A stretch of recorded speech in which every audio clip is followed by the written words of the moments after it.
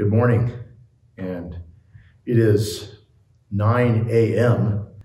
here at Skyview Presbyterian Church, and I'm all by myself making this recording to you. The weather has turned very bad in a very short period of time. When I arrived earlier this morning, it really wasn't all that bad. Some snow on the ground, but the snow has now started to fall pretty heavily, and the wind is blowing, and I'm glad that the elders canceled in-person services this morning so that we all can just stay home and be warm and comfortable and safe. But before I leave this building this morning, I wanted to give you a little bit of a heads up on the next two studies from 1 Corinthians, because it's going to touch on something that I personally haven't really given a lot of time to in terms of study, but it's being forced upon us as we go verse by verse through this book.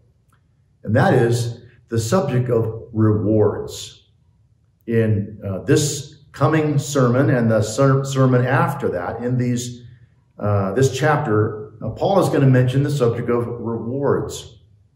In chapter 3, verse 8, he mentions that each one will receive his wages according to his labor.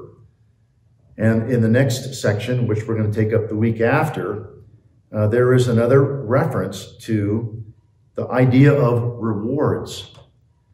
And what I'd like to do is just to get you to think about it in advance.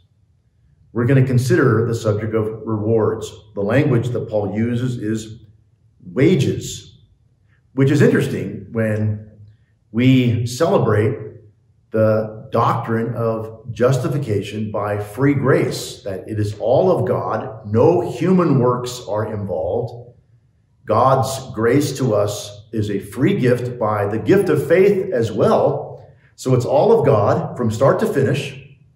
And yet the language here is the language of wages, the language of rewards. And what I'd like you to do is just start to think about it.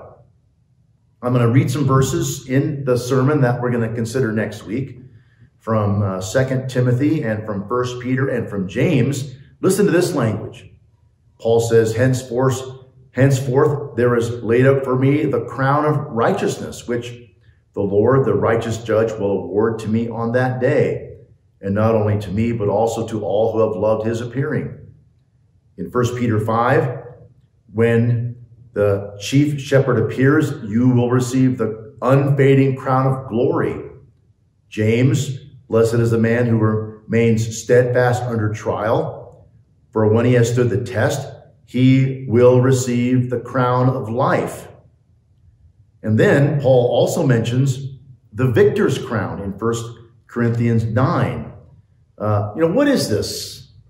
The idea of crowns, or the crown of righteousness, the crown of glory, the crown of life.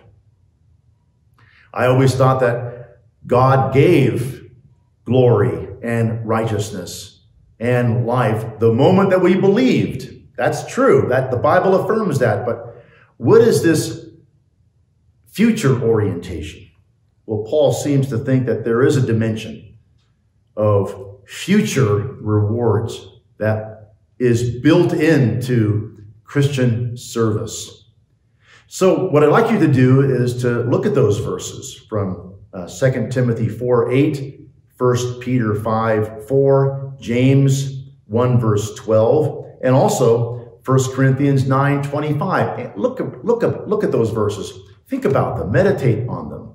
Do a little bit of reading and perhaps some cross-referencing, and let the inspired text instruct you and maybe even expand, as it did for me, some of your own thinking on the subject of the Christian life and Christian service. So I commend that to you. And God willing, next week we'll consider this text for the subject of our own learning and edification. God bless you.